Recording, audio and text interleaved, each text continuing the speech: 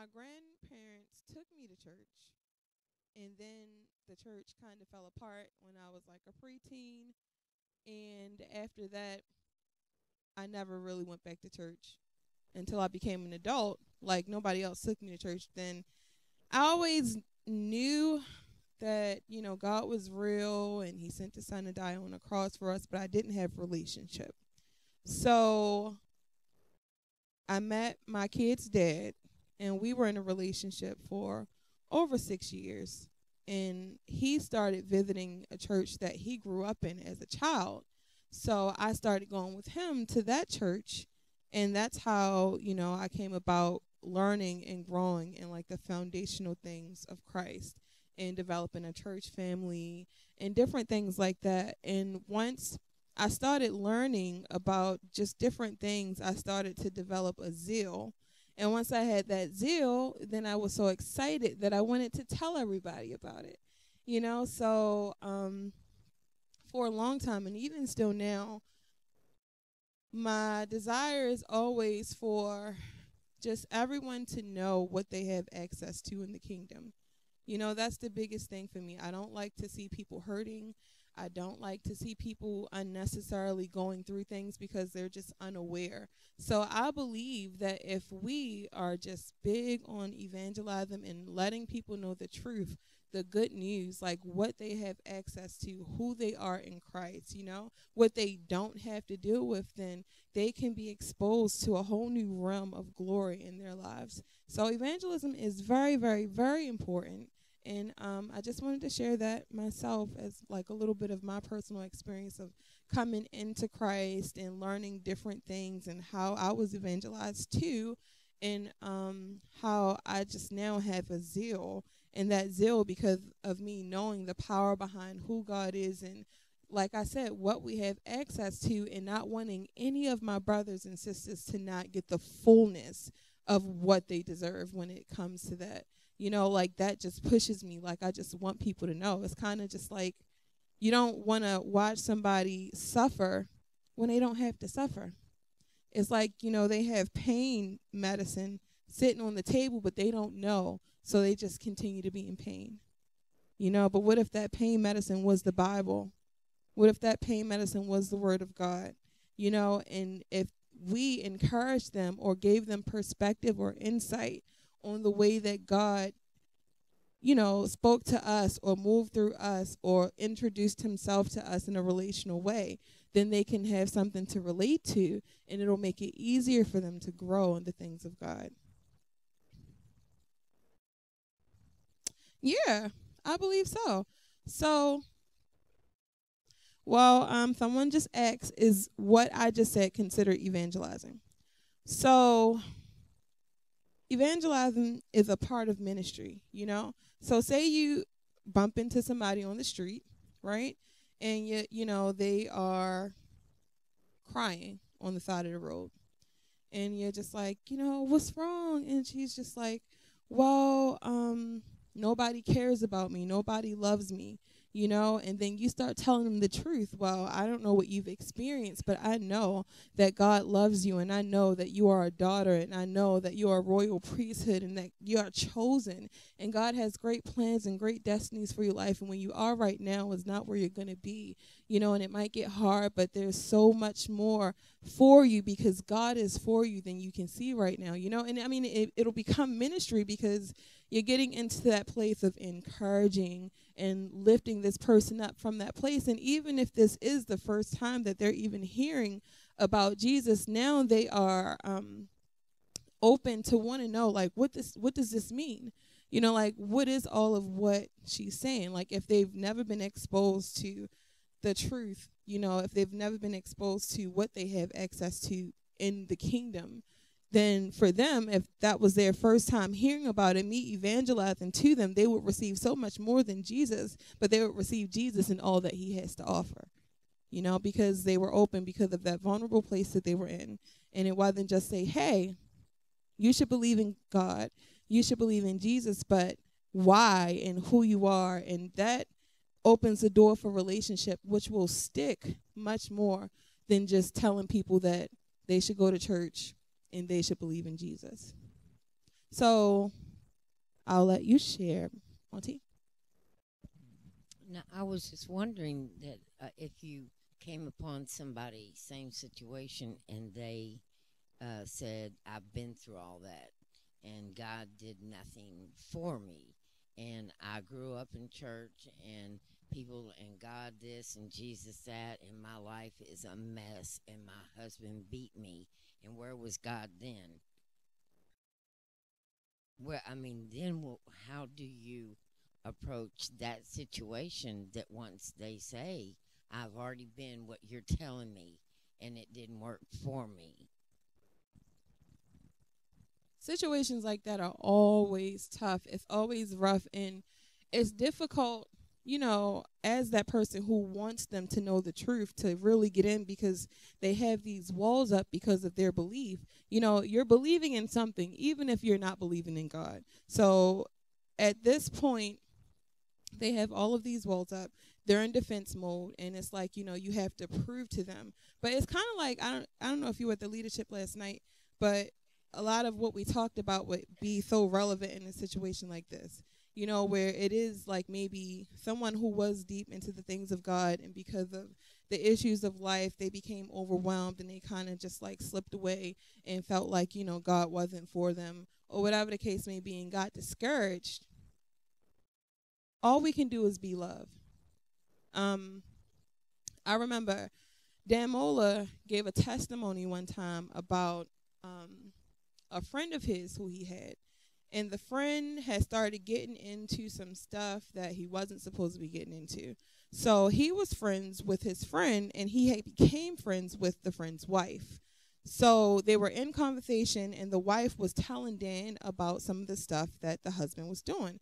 So the husband was upset that Dan was agreeing with the wife. So he stopped talking to Dan. He wouldn't talk to him at all. He left his wife, and he left her for about 3 years, and he was with another woman, a younger woman. And one day he was laying in the bed, and he woke up, and an angel was over top of his bed, and it knocked him out of the bed. And the first person that he called was Dan. So sometimes, like, people just need a little bit of time. When it's things are so close, sometimes your vision is blurry. Or when it's so loud, you can't hear clearly because it's happening right then and there. So sometimes you just got to be love and just trust that God is always faithful to complete whatever he starts. And it's not always going to be us who, sees the manifestation of what God has promised for some of his sons and daughters. But, our job and our goal is always to be love, to be support. If they don't want to hear it, you still say, well, I understand that you feel that way, but I want you to know that I love you and that God loves you. And if you ever want to talk, if you ever need anything, I'm always here for you. Never close the door. Don't become offended because of the place that they're in.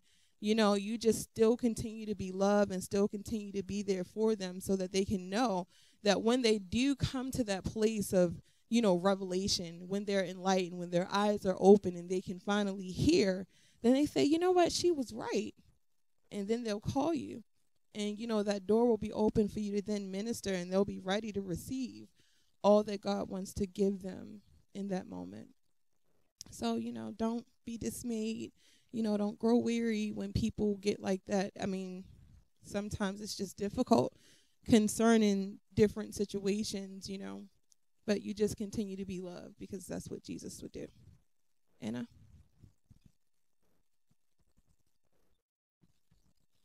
I was just going to say that sometimes when you're in those situations, you have to I actually was hearing 100% of what you were hearing is that love is the single most powerful weapon on this planet. We have nuclear arms, we have bullets, we have all that stuff, but love is the most powerful weapon we have on this planet, and love is the only way that you can combat everything that the enemy has done. And we know, having been saved by God, and we know that being daughters of the King, and that everything that the enemy is done in our lives, that God has a purpose and a plan for it. And I know that we all have stories, and that we've all been through things, and so we can all look at other women that have been through similar things, or different stories. My life is not exactly like Cheri's, but I have a ton of compassion for where Cheri's at in life and the things that Cheri's gone through, because I know my story and I know where God's brought me through. So sometimes it's best if Cheri comes to me and Cheri's not saved, but Cheri was saved, and Cheri's like, I just meet Cheri on the street and she's like, yeah, but I was saved and I was in this church, and he's probably paying attention, but that other church, they put me and my kids out and they were not supportive of me, and this and that and this and that, and I just don't think that God wants anything to do with me, and he's not going to help me, and I never had anything, and so therefore I'm just going to go do me because I can't deal with it. And then I'm left standing there, and you're like, well, what do I really say, God? So that's when the compassion part of you has to take over and just be like, I watch Pastor Tracy do it over and over and over again, and it's just, you just have to stop and hear the Holy Spirit and hear what the Holy Spirit wants to say to somebody in that moment of, I understand, and I'm sorry that happened, and I don't think that Jesus was in the hurting of you. I don't think that's what Jesus would have wanted to happen, and I do believe that Jesus died for your sins, and I know that there's a part of you that still knows that. And you have to really break that down. But the other thing I heard was, you mentioned Dan Muller, but had he not gone to that place with Todd White, and been that seed and gone that distance with Todd White, and really just continued to gone to that place with Todd White, even after Todd White went to Teen Challenge and came back and went back to that place, and was like, oh, this isn't working, and I went back and everything else, he still continued, was like, I'm love, God is love, God is love. We still have to stand firm and be love. Like, there's just no other weapon that will ever break through someone's shell. That was it. And sometimes, just, piggybacking off of what Anna says, people will misrepresent love, and they don't mean it. A lot of times people don't know any better, and you just be love in those moments too. So what would you say are some evangelism don'ts? Hold up. If you don't stop, ... you're going straight to hell. Never tell anybody that. The entire Christian world's been telling them that their whole life. They already, quote unquote, know they're going to hell. They don't want to hear it anymore. Any more don'ts for evangelism? Things you don't do.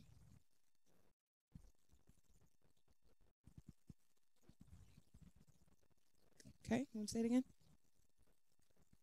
You shouldn't be negative. You have to have a positive heart and speak in a positive fashion so that they can learn and grow in that. Very, very, very true.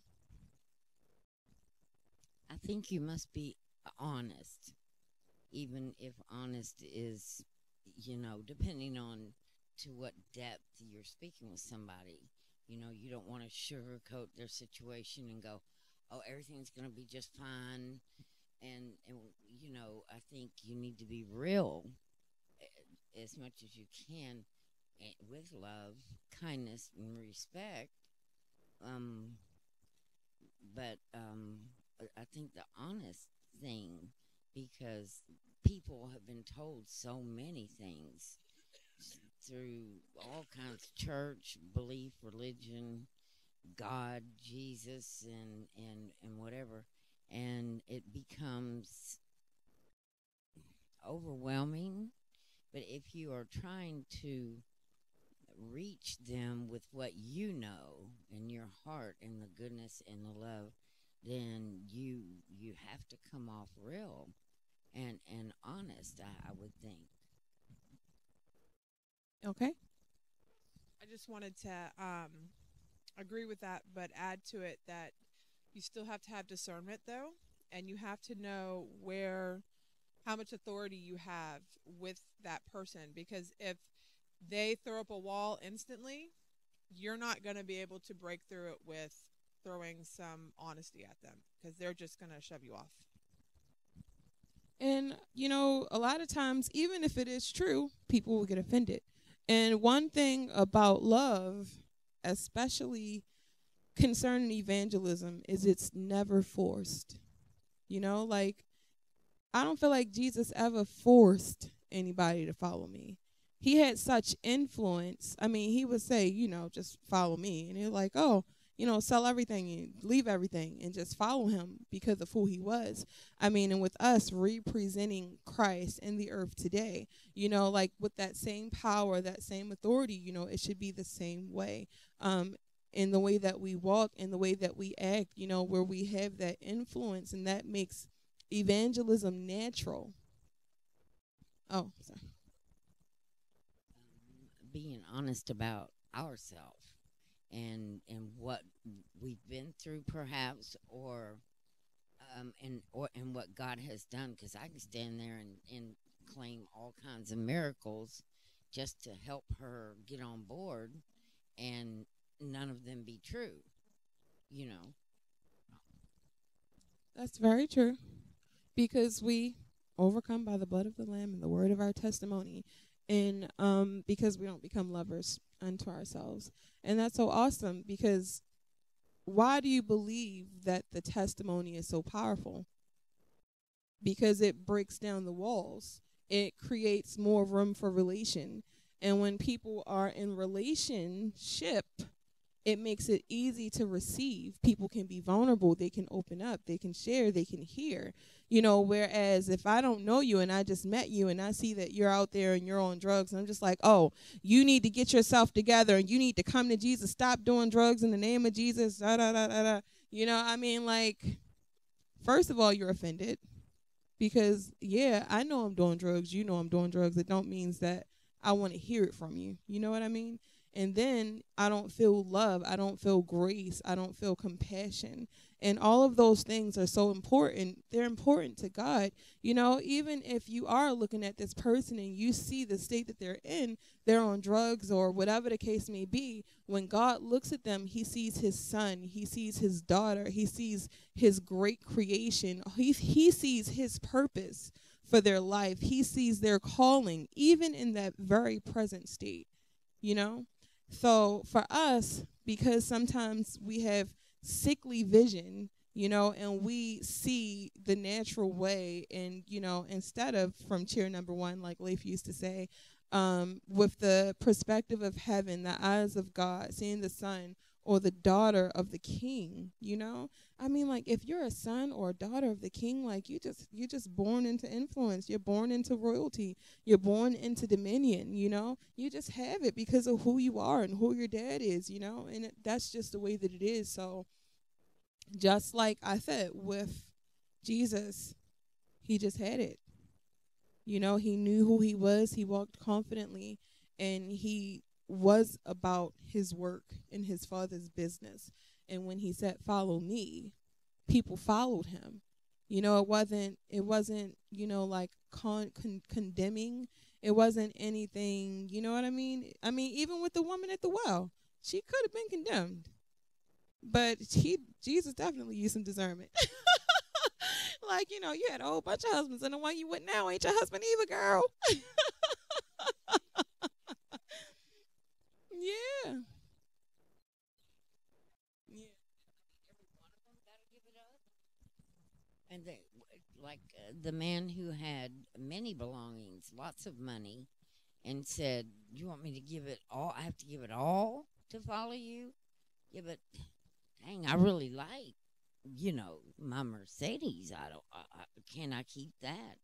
And but God didn't say, or Jesus didn't tell him, well, if you choose to keep that, then just forget you. I mean, it wasn't. I don't feel it's ever like that. There was a video that Colleen's daughter posted of a young lady in Baltimore, and it was in reference to the drugs, what is going on in the street. It was the most disturbing thing I think I've ever seen. And this girl was completely out of her mind. She was filthy, and she looked possessed and was all over the place. And but whoever was videoing her was acting like they were casting out demons, and they were laughing and cussing. It was not a positive thing, and it went on for five. I finally had to shut it off and hold my phone and pray for this young lady, because that was most disturbing. And with you talking, I'm thinking, if I came upon a situation, because I can't even emphasize, it was so disturbing. It was so sad, because this was a girl in her 20s, and she was out of it and doing crazies, and they were talking horrible to her. And Rochelle and I discussed a lot about righteousness today, and that we are made, through God, the righteousness of Jesus Christ. And I thought, man, this is one of his daughters being wrangled in the street in Baltimore. Makes me want to go and find, these, not her specifically, but people, and just like you said, and tell them you don't have to do anything except you are royal to him, and I know I went off subject a little bit, but remember, there's so many, it's like there's so much even further than we can imagine, people who are this close to suicide, killing their wife, or just, the despair. Because I've been there, and man, if somebody would have had explained to me about God and Jesus the way I have learned in the last year here, my life would have been so different so long ago, you know. But I know God's purpose came the way that it was intended, and so I'm thankful now, because my life is just now starting. I'll be 56 in 2 weeks. 57.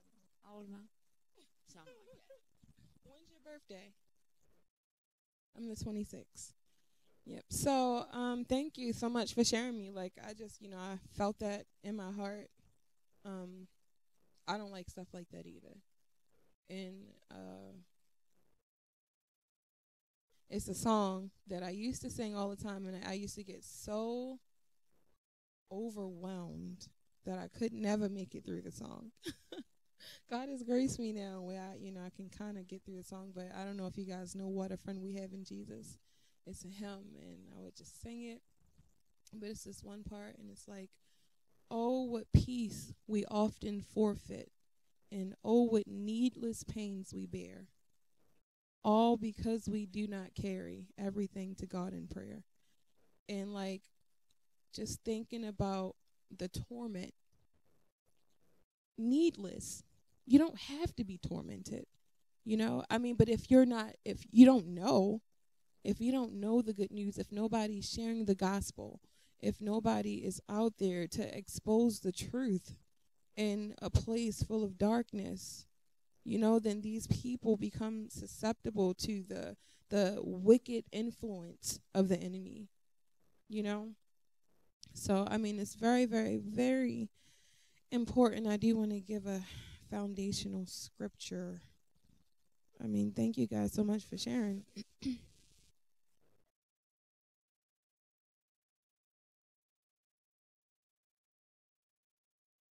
I'm just going to read this.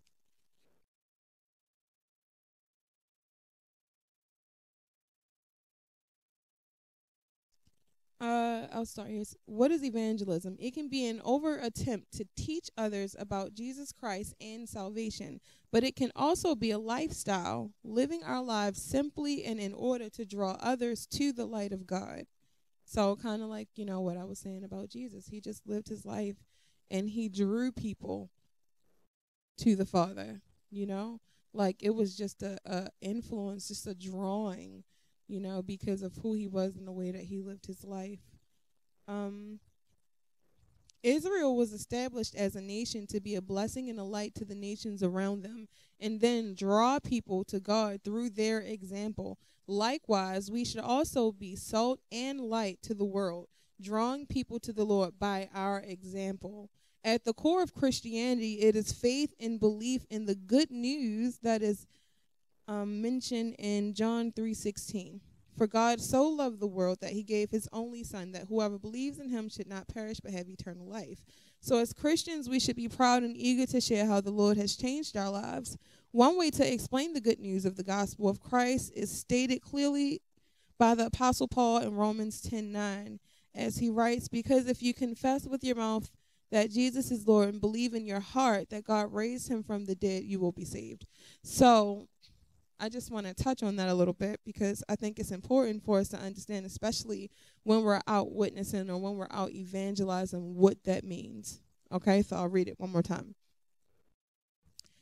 If you confess with your mouth that Jesus is Lord and believe in your heart that God raised him from the dead, you will be saved. So a lot of times we'll give the salvation prayer and, just have people repeat after you. I mean, and that's fine, but how do you know that they believe it in their heart?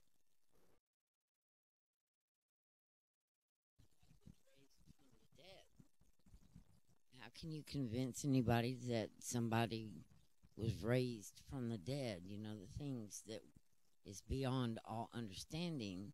And if you have a non-believer, they're going to just really.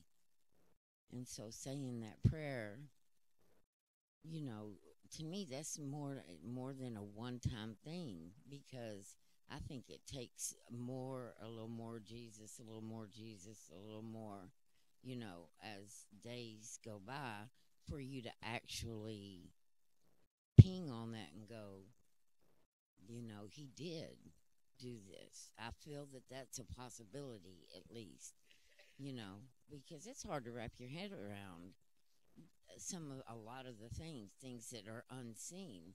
I believe that we are here to be the visible presence of Jesus, and that's what we've been called to be. And so what we do, how we walk, show people who Jesus is. That's why it's very important for what we do. Very, very, very true. And I mean, like the question that I asked was, how do we know that people believed it in their heart when we do that, salvation prayer, But I believe, like you were saying, like in our walk, in our influence by, the way that things are said, like I can say something like, I just won $1,000, and you wouldn't question it. You would just be like, oh, you just won $1,000, because the influence behind it, the place that it's coming from, it just makes you want to believe it. You know what I mean? Like, I don't have to prove it to you at first. I mean, like later you might start asking questions, but initially, you hear the excitement. Everything in me is agreeing with what I'm saying. So because of that, then you believe it. You know what I mean? So in the same way, like if I'm evangelizing and somebody doesn't know about Jesus, and I'm just like, yeah, you should like believe in Jesus. He loves you. I mean, go to church. He died on the cross for you and me. Yep. So he loves you. I mean, you should just know that. I mean, it's what's convincing about that? What does that make you want to believe in Jesus? I mean, and it's not about works, I mean, because if I'm just going out there to say like, yeah, I got all of these people saved and, they said the salvation prayer with me, but that was my approach. Like, these people will probably never look for me, never look for any more of what I was speaking about. And God graces us with opportunities. Sometimes we see people once that we may never, ever, ever see again. And God will place us in their paths for specific times and specific moments. Like, You know, you run across people and you never know what happened before you saw them. You never knew what was going on in that day, but at that moment you have an opportunity to express the goodness of God, even if you don't mention him, but if you show it through your actions, you know, through your influence, you know, and they'll just be like, man, something's different about her. She's always happy, always smiling, always laughing. Now, if everything that you're saying is a characteristic of who you would see God to be, you know what I mean? Then maybe the signs are pointing to Holy Spirit.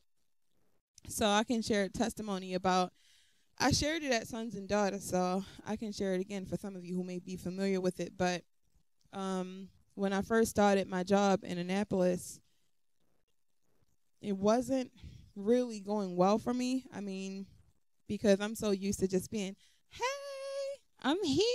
And they were not trying to hear any of that. It was like, it's nighttime. Everybody's trying to go to sleep. We just want quiet. Why are you so loud? You know? And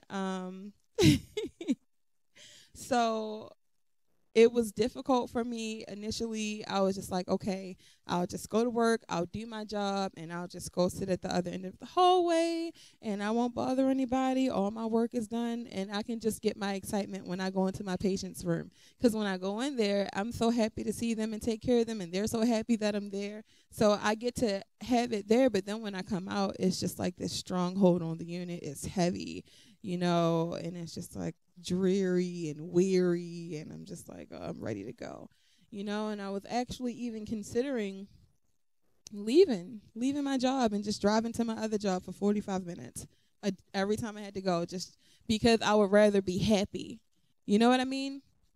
But Pastor David was preaching one time, and he said, if you want friends, show yourself friendly. So I said, okay. And I thought, you know what, God, if you have placed me on this unit to bring this stronghold down, or like, you know, for whatever you want to do, I say yes.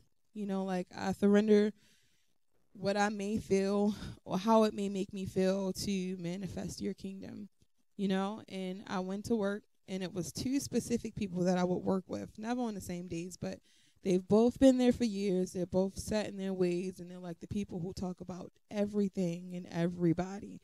So I will always just separate myself because I didn't want to be consumed with those conversations or even around them, you know. But as believers, like I was just talking about before, having that realm of influence, you can control the atmosphere. You know what I mean? You don't have to just sit there and be subjected to it. You can shift it anytime you want. It's a gift. God gave it to us. Influence.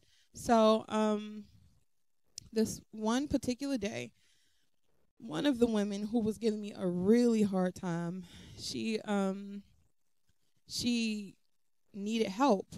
Well, before she needed help, I asked her, she was talking about something, and I was just like, hey, so what do you like to do? You know, like, what are you doing? What's going on with you? And she was just like, what? And like kind of taken away because she talks so much about everything and everybody else that, like, I guess nobody ever asked her that. So she was kind of shocked. And she was just like, well, my mother always told me, never let your right hand know what your left hand doing. And I was just like, okay.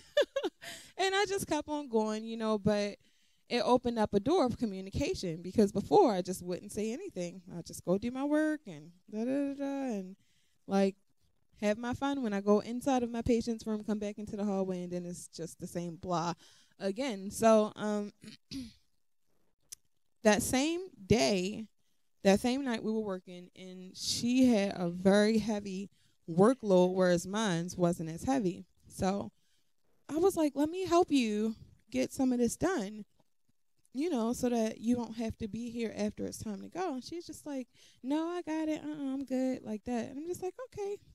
So I'm sitting there documenting, and I see her like going here and there and still having all of these other things to do and still things that are coming up. And I was just like, listen, let me just help you.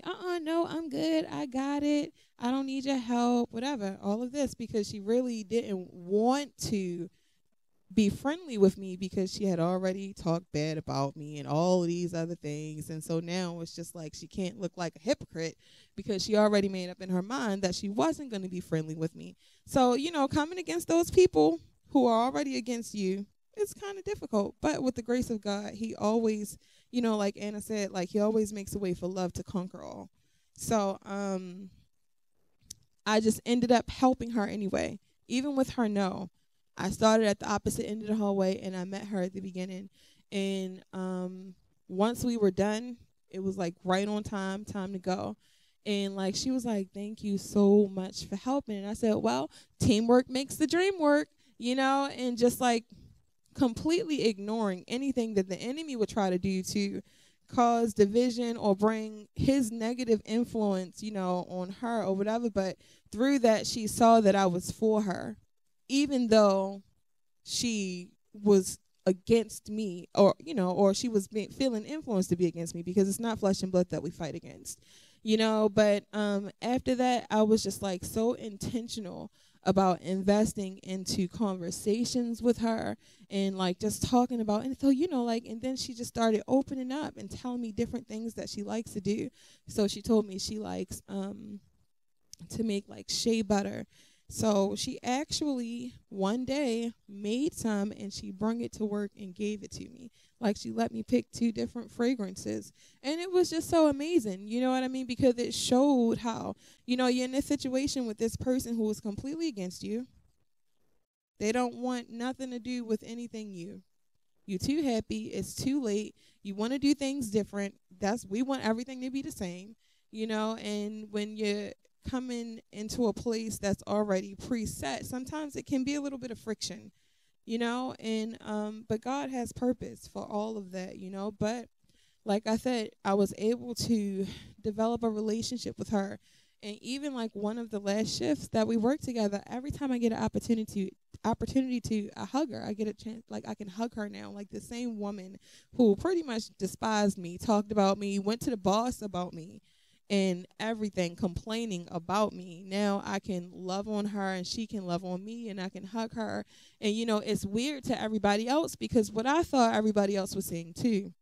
But because I was willing to just submit to God and yield to his plan in his place, now there's such a grace on a unit. And like even when she's there, whenever I'm there, it's always peace.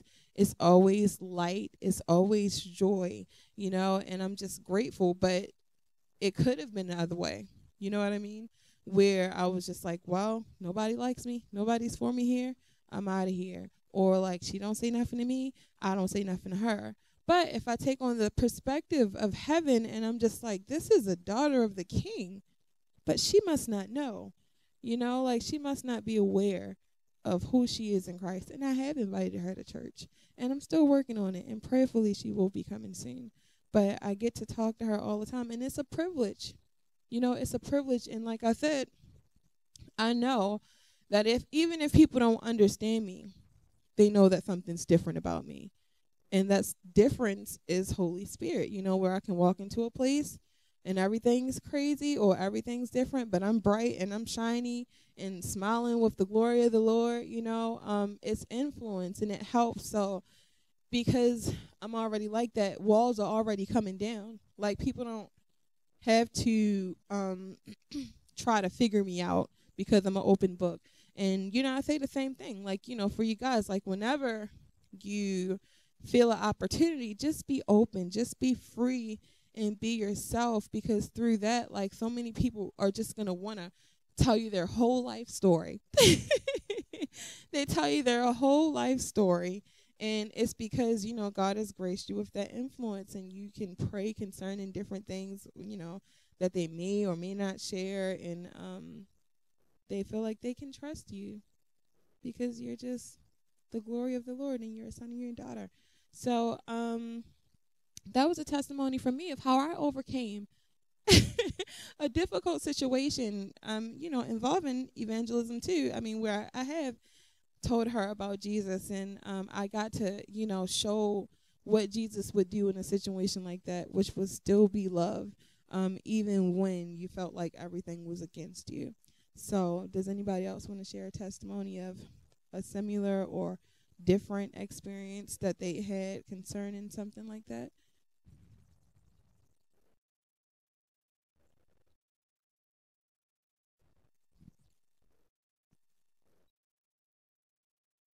You want to share? Oh, okay. Come on up.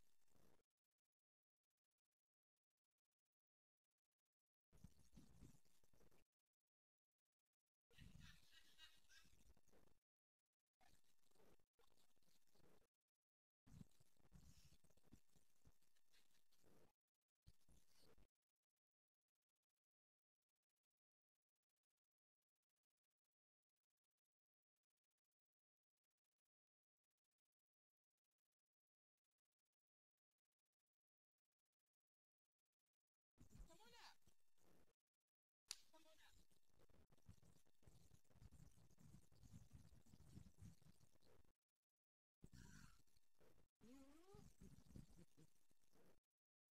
up. Okay.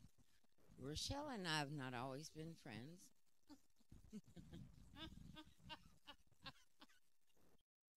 No. And um because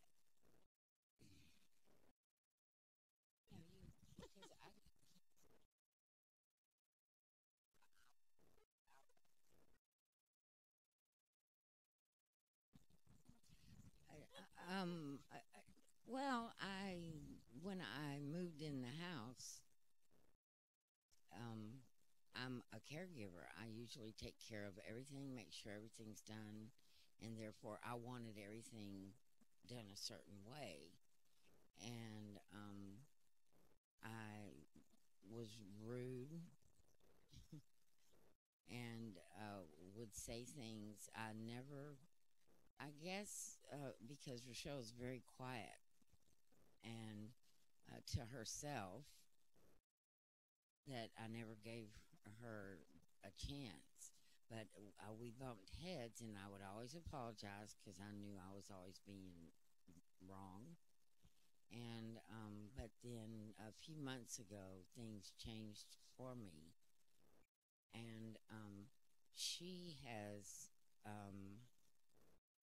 been an example of peace and how to handle a situation and not let things get you all wound up. And I've watched her, and she now we can laugh and we can talk, and we share today sermons about being the righteousness of God, and I believe that God has brought us together, which was probably the most unlikely pair of the house, which was pretty much my fault.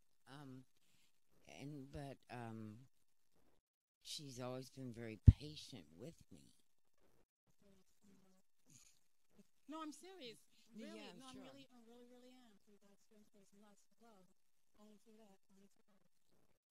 But we have become and have overcome with God's grace, with revelation of who I am in the kingdom of God, and how I should represent myself and the Lord and love His people, no matter who.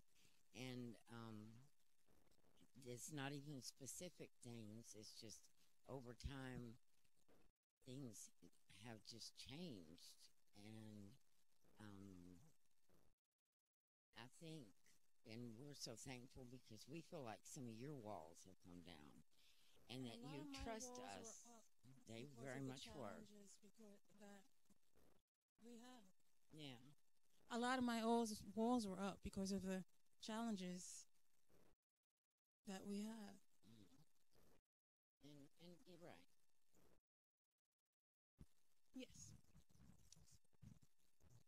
So I thank God so much. I just thank you. What Anna had said at the very beginning about love being the strongest is most definitely the case because it's I definitely had a choice of. I had a choice. Like, what was that? Chosen, that thing that I had a choice of either going the way of God and being loving, patient, letting Him use me, humbling myself, or letting a lot of a lot of bad emotions I could have let well up and let that overtake me. But I choose to let God rule, and because of that, God has been the one to get the honor, and the enemy has been crushed underfoot because there's so many times that he really, really could have won, and he's not. And I know that God is so pleased because he has used this opportunity in this situation for both of us to grow, and for this testimony is going to be said many, many times, and it's because it's so funny. It is. A very unlikely pairing. You really are a very unlikely pairing, and But I I just respect and care about what you care about and what is important to you. And to me, that is the grounds of a true friendship. Even though we don't hang out, we don't, but because we live in the same house, and you have carried yourself very Christ-like in some very rough situations, and so you've been such a big example to me of I would like, because I think I've told you that, man, I wish I had your peace, on some days. But yes, and I care very much about you. It's really weird, but I do. Yeah, it is. Amen. So, that was beautiful. Like, literally, I mean, I really, like, I really felt like I felt the Father's delight.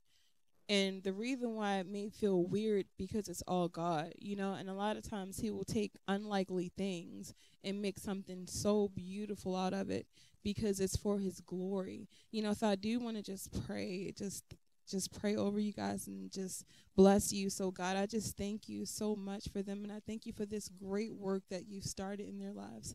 I thank you, God, that they have completely submitted and surrendered all that they are to you. And I thank you, God, that they're open for all that you want to do in their lives, both individually and together as a dynamic duo, God.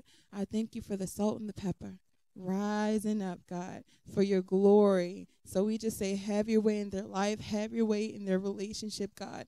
And I just say that they will just do great things for the kingdom, that they will manifest the glory of God in the earth as it is in heaven. In Jesus' name, amen. Amen.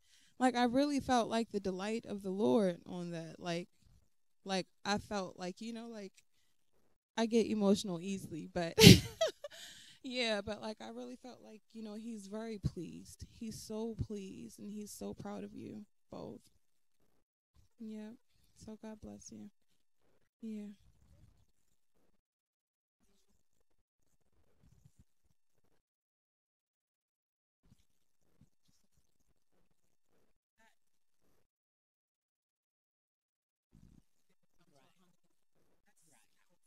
And that is for anybody who didn't hear her, she just said that the revelation of righteousness could not come without humility. And that's pretty much what you said, right? Um it's learning that, like, you should always prefer your brother or your sister before yourself. Like, love is sacrifice. You don't have to always be right. You don't have to always be heard. And even when I was sitting there and I was listening to you guys, I could hear Jesus on the cross saying, "Forgive them, for they know not what they do." Sometimes people are just ignorant, but you didn't know. And I'm just saying, like, and because we're talking about just evangelism and coming into this place of relationships and different things, like, you just have to always take that position of Jesus on the cross where you're being sacrificed for somebody else and say, "Forgive them, for they know not what they do."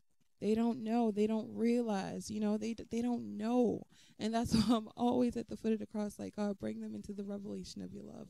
bring them into the revelation of your heart. And through that vein, in that place of love, like from that place of them, when you pray, you're earnestly desiring for somebody to know the fullness of the love of God. Like that question that I asked, how do you know that they believe it in their heart? Like you can feel it. You can feel it, and you want them to know the fullness, even if it's not right in that moment, because we don't always understand. But you pray, like, Father, whatever they do, whatever they don't do, forgive them, because they don't know. But they're trying. They're trying, and that's a great start to be open and try. So bless you, ladies. Thank you so much for sharing. I love you. That was so awesome. That was so awesome. So awesome. Thank you so much for sharing your testimony. Whew, that was good. Anna, come on up, honey. Come on up here. So, this is about to get really serious, Anna, because a lot of people need to hear your side of the story. Because I believe the way I feel, a lot of people have felt. So I think this will be good. Inner healing part 2. Well, when I was able to speak that one night, I was able to really share a lot about who I am, and I am a severely misunderstood individual. It's very easy to explain this. In my brain, there is a constant flood of about 50 things that I am thinking about that need to be done, and it never stops. And unfortunately, I have an apostolic, high apostolic, and a somewhat lower down the line pastoral calling on my life, and a prophetic calling. So what happens when you collide these 3 callings on your life in the spiritual is amazing, and it's very deep, and it's very beautiful, and amazing things can happen, because when you collide all that with love, there's truth, and people are set free, and deliverance happens, and God really is able to use my life, and wonderful things can happen. When I am not fully immersed in the Holy Spirit and walking in love, bad things come out of my mouth, but it's only because I'm like literally busy, or I'm thinking about something, and then somebody wants to talk to me, and something happens, and I'm like, are you serious right now? And literally somehow that comes across in my body language, or my facial expressions, or my attitude, and I'm like, we don't need to be talking. Or I'm frustrated with my mom, not the pastor, which is what a lot of people see and get angry with me about, because I'm frustrated with my mom, not the pastor. Because in that moment, I'm like, please just stop annoying me, mother, which we've all been there.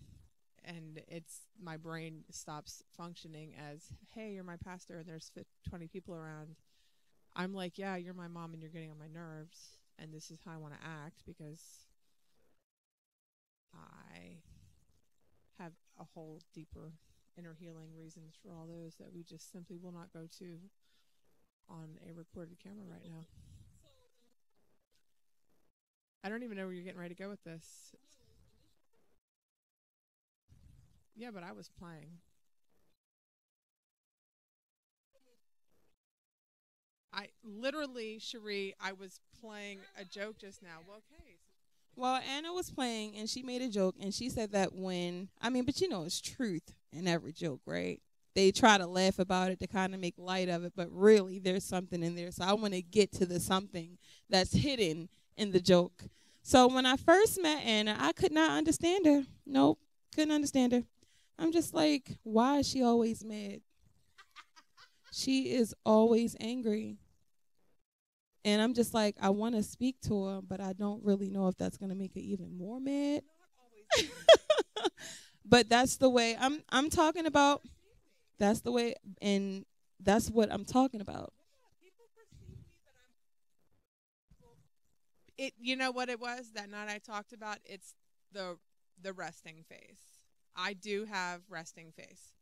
I do, and people always think that I'm mad because I'm a highly focused individual, and I do not get out of highly focused ever. So I was like, why is she always so mad? She can call it highly focused. I can say angry because I don't know her. And anybody else coming in who doesn't know her is going to perceive the same thing. They're not going to perceive like, oh, she's so influential with the love of God. So I want to follow her.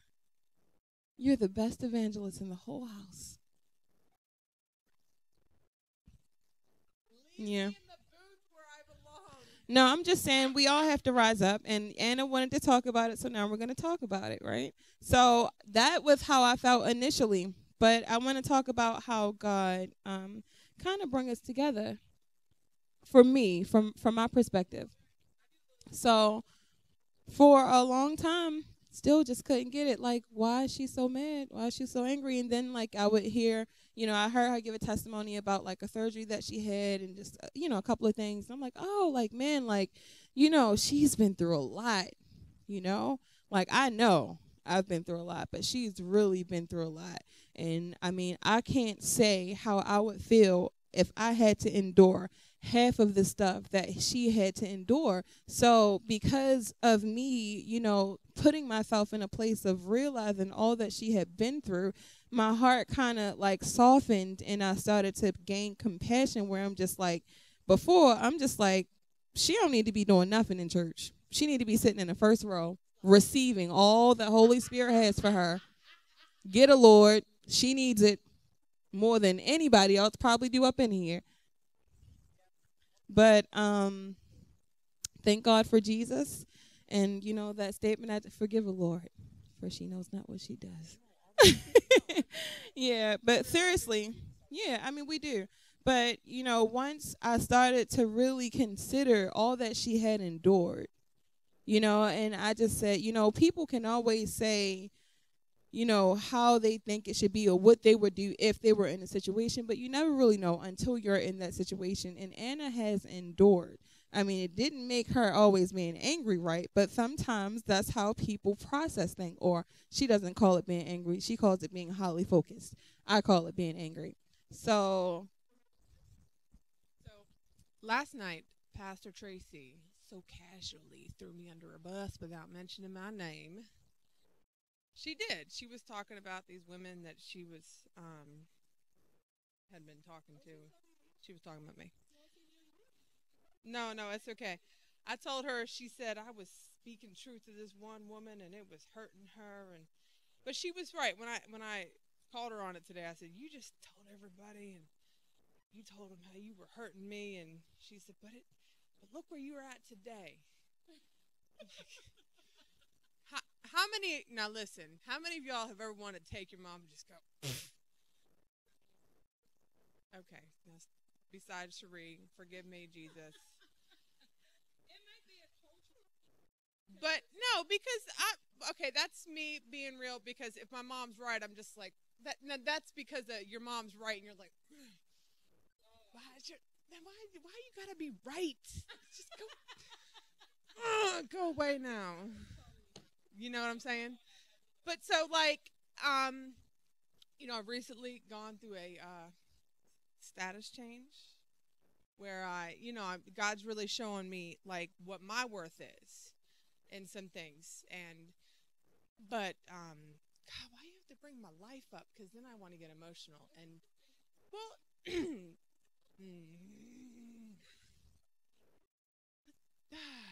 this stuff, like, I feel like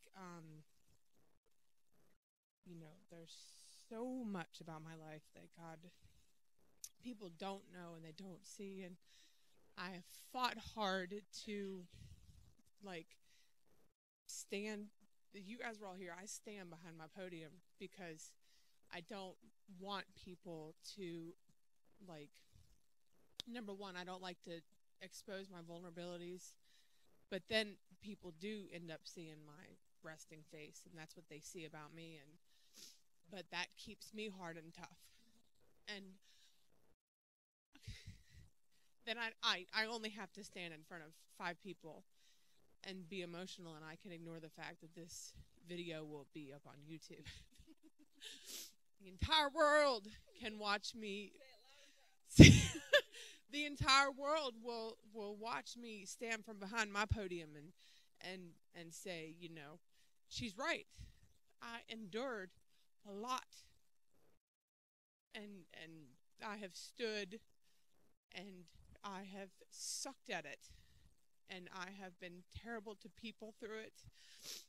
And I didn't start enduring when I had surgery.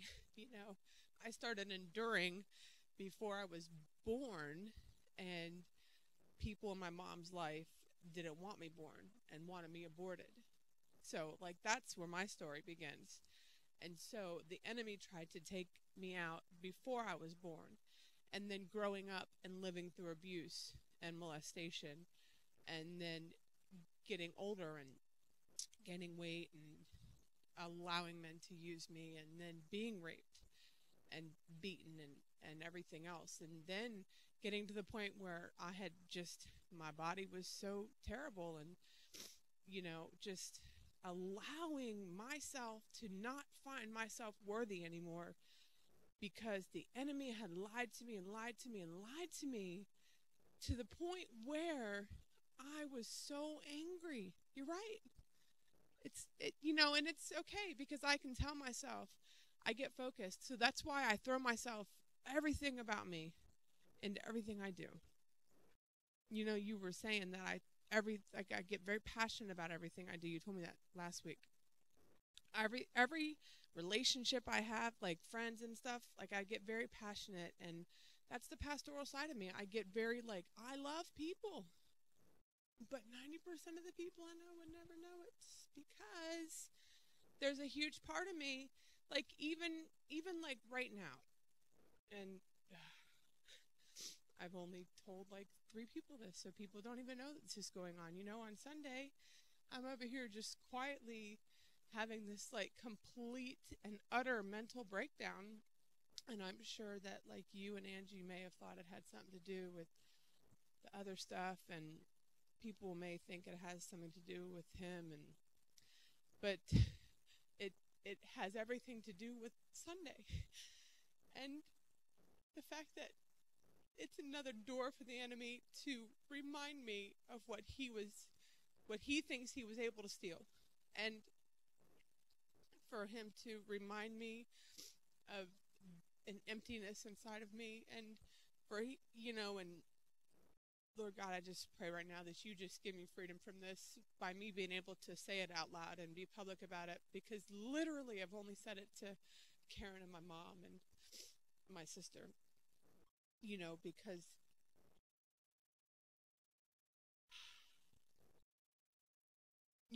because the desires inside of me and the promises that God has given me is hard. It's hard as women. I'm just going to remove my entire life out of it, okay? It's hard as women to have gone through a lot, because it's not just me. I have my own story, but Cheri's got a story. And you have a story, and you have a story, and you have a story, and you have a story. We all have a story.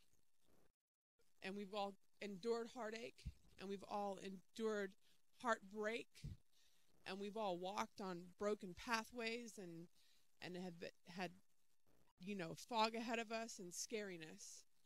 And we've all had promises given to us by God, and not been able to see, just heard a voice and heard him tell us things, but not been able to see where that's at in front of us.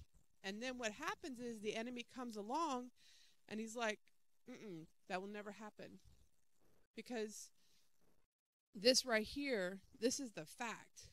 Here's the cross, but you can't see the cross right now, because the facts, the truth of the current situation are standing here.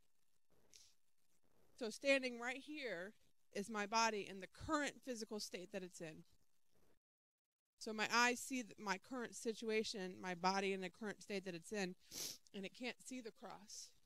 And it can't see my body placed on the cross in its fully healed form, and functioning and manifestation of the Holy Spirit in my body, where every cell in my body has been rejuvenated. Every cell in my body has been reborn and rebirthed. You know, Bonnie, you may not know, but I had a complete hysterectomy. I think you knew, right? So I had a complete hysterectomy. I can't have kids. So that's where my body is now. But I've been promised natural born children. So that's hard, to know that and confirmed like 15 different times and told over and over. But then my body doesn't function like Cheri's does.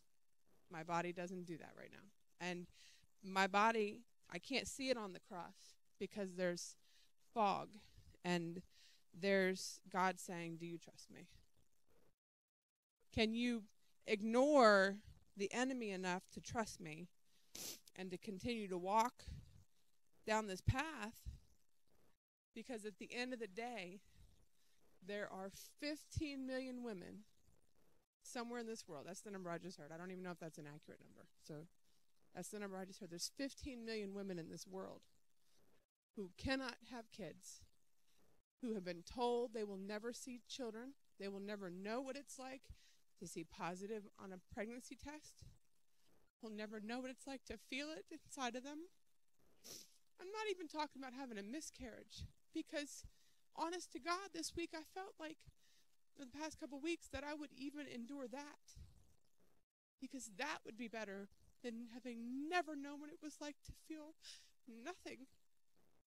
So there's 15 million women who would never know any of that, but God wants to use me to send me forth to begin to pray one at a time, 1,000 at a time, and give 15 million women the opportunity.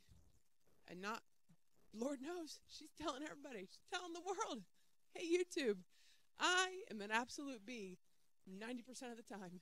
I really am, because I have been angry. I've been angry at the world. I've been angry at God. Because, just like you said, how do you walk up to a woman who's had God in their life and has faced tragedy? But the reality is that the woman, me, has to know. And until they have a realization inside of them, there's not anything that the women around them can do other than stand in love and say, like Cheri did, have a realization. And God's had to do it to me with women. In 17, 18 years, I've seen lots of women come in and out of my life. And sometimes it's hard. Sometimes it's heartbreaking.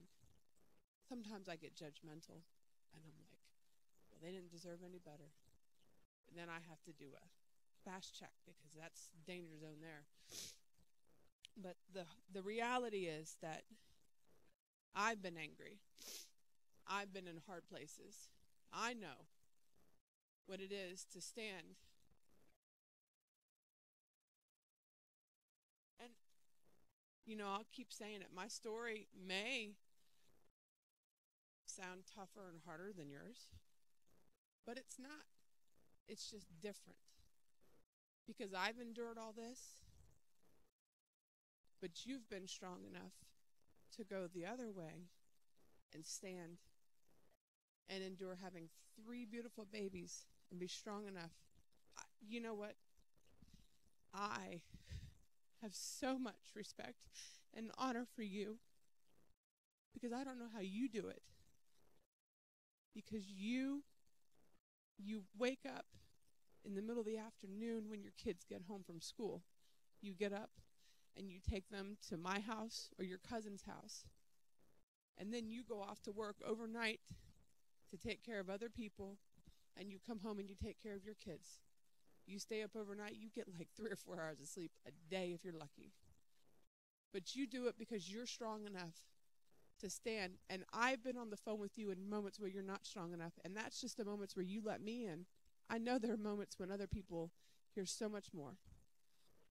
And so my story is by far not even a hard one.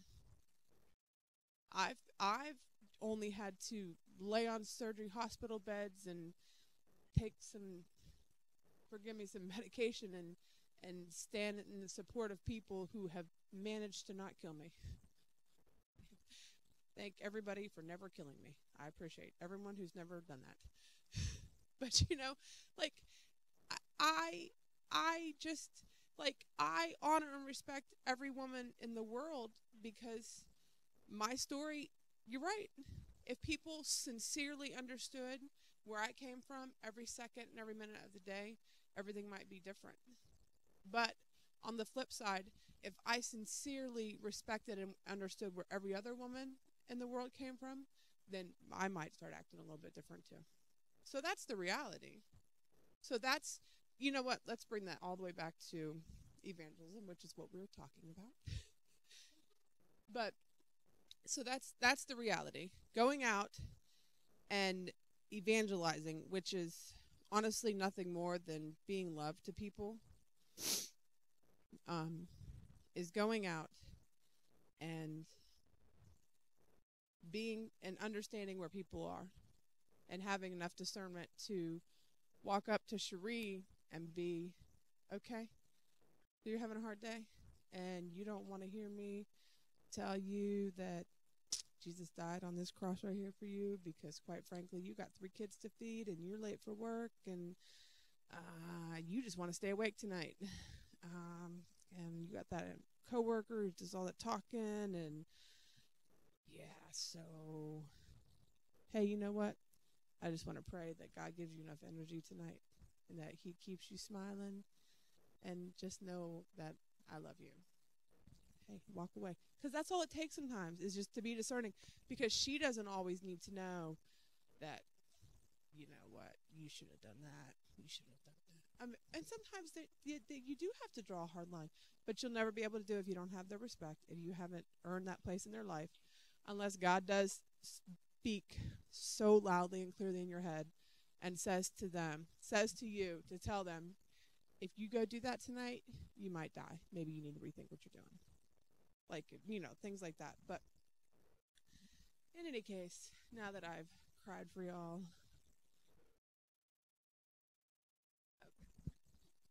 Can everybody stretch their hand towards Anna?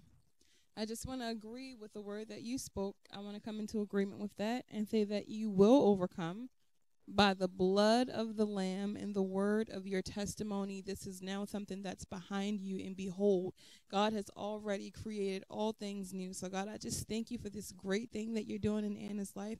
I thank you for the boldness that she's stepping out into, God, and for more of you that's just filling up every empty space, God. And even the revelation of things that were unseen in her own life, how you're surfacing them, God, so that you can shine brighter than anything that's ever tried to hinder her or hold her down. So, God, I thank you for the grace that you've placed on her, and I thank you for all of the lives that will be impacted by her testimony. In Jesus' name, amen. Thank you, Lord. So it's so important, a lot of what Anna was said. I know we're talking about evangelism, but it's so important because I was going to ask you guys the question, but never got to it. But the question I was going to ask is, so you're walking down the street, and you see a woman who, oh, my goodness, I'm going to give you this testimony because it actually happened. So I don't even know if it's a testimony. But, like, I was in my car, but for you, say you're on the street and it's only one sidewalk, next to the road. And if somebody's walking, like, you have to kind of go around that person. So I'm driving down the street on Ritchie Highway. Was it Ritchie Highway or the backside one? I don't know. Maybe Crane Highway, one of them. But I'm looking like, what is happening? But it was like a man, and he had on fishnet stockings, and he had on like a leotard and some shorts. A leotard, no shorts, and the leotard and the fishnet stockings and like a wig and a hat. So I saw him from the back, and I was just looking like, who is this person? You know, like where they coming from? Like what's going on? Because it's daytime, so normally, like I guess if that looked like club attire or something like that, or anything could. I was looking to see if like maybe they were distressed in their face or whatever. But when I looked, I thought it was a man, and like he maybe was intentional about like trying to get that kind of attention. So, like I just kept driving. But say you were walking towards him, and say he just was like, "Ma'am, can you just talk to me?" You know what I mean? Like in a situation like that, where you see this man dressed up as a woman, you know, as a promiscuous woman at that too, how would you handle it? I mean, and I'm saying that just piggyback, because I was going to say it, but when Anna started sharing it, it was so good because it's so easy for us to judge people, especially in church, because people aren't exactly what we perceive to be right, or people aren't where we think they should be, or people shouldn't be in this position if they're doing that. But, you know, like if God has appointed them and he's doing a work in their life, he's going to bring his glory through it because it's who he is, you know. And Anna sharing that was just so awesome and so amazing, and it's just powerful in itself. Like her testimony speaks volumes. But like I'm saying, like when I first came, I'm just like, why is she so angry? Immediately judging her. You know, that was immediate. Not just like, man, how can I, you know, like, Lord, please give me an opportunity to show her your love.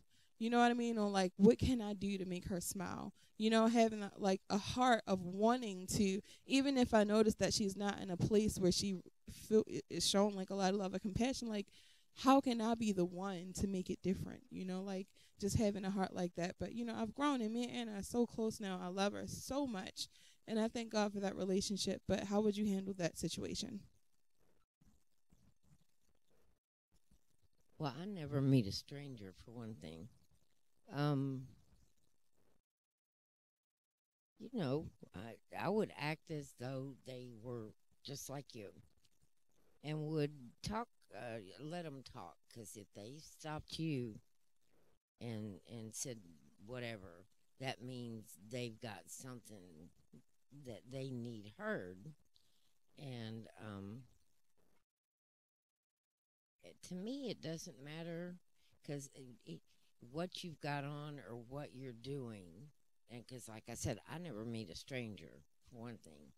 And but I would let them know that no matter what they did, how they're dressed, or where they're going, will never, I read it this morning in devotional. There's no height, no depth, no, all of this that can separate you from God's love. No fishnet stockings and no wig. So, but we have over there in front of the house, there's a man that is a very pretty woman. I can tell that it's a man, and she's young, in her 20s, whatever. And we speak to her every time she passes. It does not matter who you are, and especially at night, if you're a little thuggish, I really do speak to you because I want for you to realize that I am somebody, you know. And so I speak to everybody and am kind, and to everybody that walks past us. And it doesn't matter. But to me, you open your heart and drop what you're doing, because that could be Jesus standing there in front of you, and you would never want to turn anybody away. You wanna answer, Miss Glenda?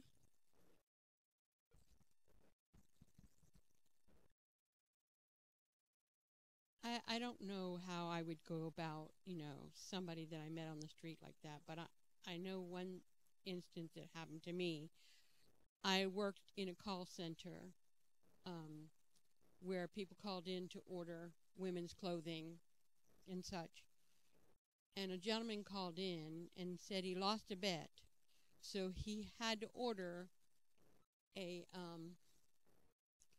negligee set, and so I helped him figure out his size by how tall he was and all that kind of stuff. And then he said, would you wear it? And it was black. He wanted a black set. He said, would you wear off-white or black stockings with it? And I said, well, it should be black stockings because it's not an off-black. So I was trying to be very positive on the phone with him. But then he said to me, okay, honey, what kind of underwear should I wear? And I said, could you hold, please? And I asked my boss, I said, how do I get rid of this guy on the phone? I mean, it turned from me trying to help him over a joke to this guy isn't really serious. And I don't know how to get rid of him on the phone nicely. Because when you're at a call center, if they listen to you, they want to make sure that you're being positive. And it was very hard for me to get through that call. So after I had him on hold, I got him back on and told him what size pants to get. And then I said, do you have everything you need now? Thank you very much. And got off the phone. But I don't know if I would walk up.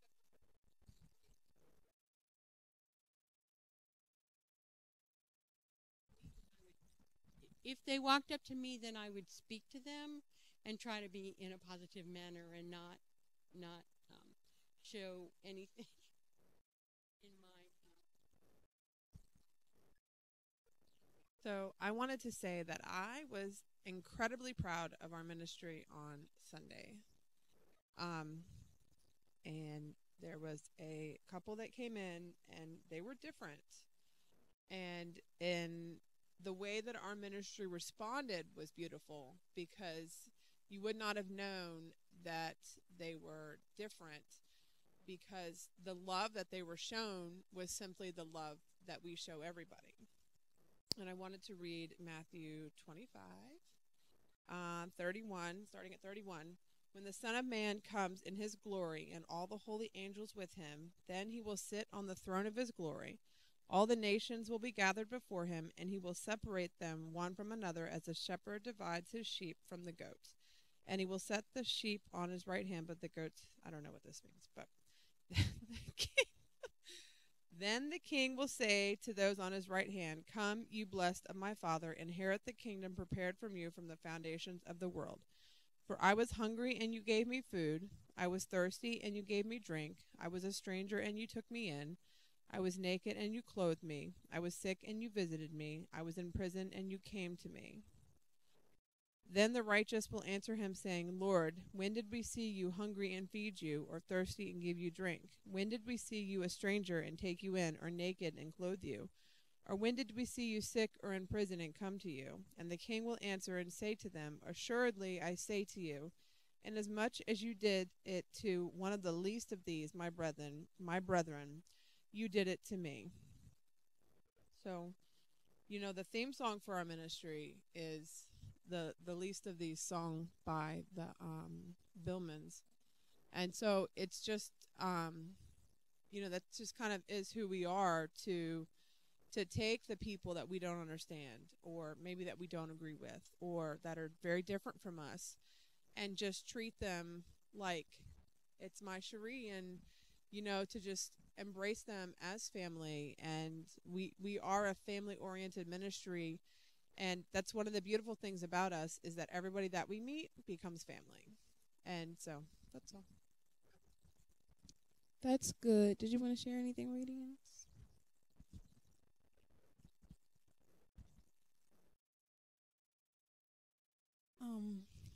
Two things.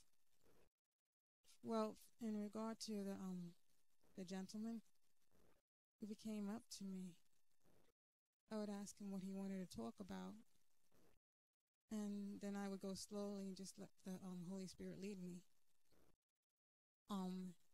And I was in the store a little while ago, and there was someone. It was a gentleman. He had on makeup and was dressed kind of mixed. And I, when I get in situations like that, I just want to give love and I just want to lift up. So I noticed what he was wearing, so I just stopped him and I gave him a compliment and about what he was wearing. And afterwards, I was like, oh, he was just really open and polite because he could have just walked away because he stood and listened to what I had to say. But I just, in situations like that, in my heart, I just want to just help in some way, just to lift them up, just to give them warmth, just to give them something positive. Because I can just barely imagine the challenges that they must face in being different and being and challenges they must face in interacting with people every day. You know what I mean? So just to give them love. And I don't know if this has anything to do with that, but this is coming back to mind. There's a store that I go to, and I went there and I saw one of the cashiers a second time. And when I saw her, she said, what did she say? She said, oh, I remember you. Yeah, you said, God bless you. And I said, oh, really? She said, yeah, sometimes there's customers that just really stand out. And she said, when you said that, I remembered that. I was like, oh, wow. I said, that's so sweet. So it's just so important to me to I always feel when I leave my house, that's in addition to whatever other assignments Daddy gives me, I always feel that that's my assignment to just uplift. Amen. I agree. We should all be the brightness in somebody's day. Every last one of us as believers, as the body, to the world, we are the light, the salt. So we should be the ones that people don't forget, the ones of influence, the ones that draw. And I love what you said because it's so important. I believe a lot of times what people lack from family or from relationship with God, they try to find in the world. And, the rebellion, it gives them that momentary fix so they feel okay or justified in their actions because of what may or may not have happened any other kind of way. So, for example, if their father wasn't there or they never received love from a man, so now, they need to be with men to try to fill that void. But sometimes people don't realize it, and even being with men, being hurt and experiencing the same thing that you would experience with women, um, still trying to fill a void that only God can fill, but just not having the understanding or the reality of that. So that's why it's so important that we are love, because regardless of the sin, all sin is sin. And we all sin and fall short of the glory of God. So it's definitely important that we stay in the mindset of just being love, and I think that was awesome. I love what you said, like giving him a compliment. Like if I was to, if that guy that I told you about with the fishnet stockings on walked up to me, like I would be like, your hair looking good or something like that, like, and it would immediately bring down walls because now I'm relating, and now we can have conversation where they don't feel like I'm being fake or phony or trying to read them or judge them, and they can just completely be themselves because I'm like, yeah, your hair looking good. What's up with you? Where you coming from? Like, I mean, just being myself and being love, not judging because of what it looks like on the outside, but knowing who God sees when he looks at him, you know? So that's definitely a great way to handle a situation like that, Radiance, where you just say. You look good. You know? Yeah.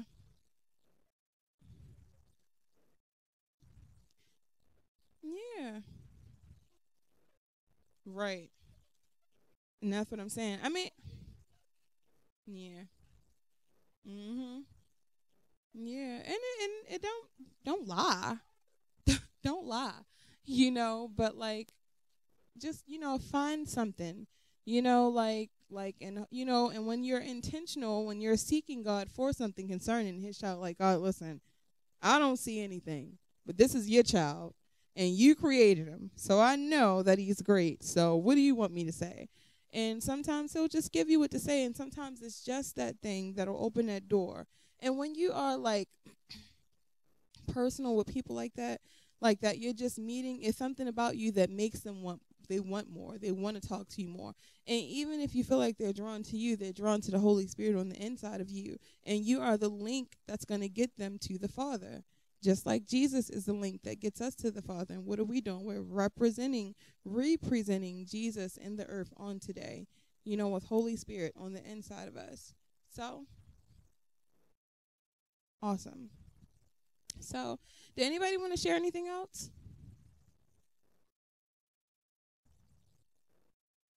Yeah, you guys brung it. You guys brung it. So I just want to thank you all for coming, for sharing, being open and vulnerable. I always like to thank you guys for being open and vulnerable because it's not always easy. But I'm telling you, we overcome by the blood of the Lamb and the word, the spoken word of our testimony.